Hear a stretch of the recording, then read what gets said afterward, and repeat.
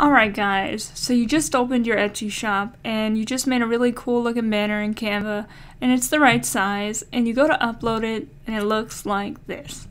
It's blurry even though you know it's the right size. So I have a solution for you here.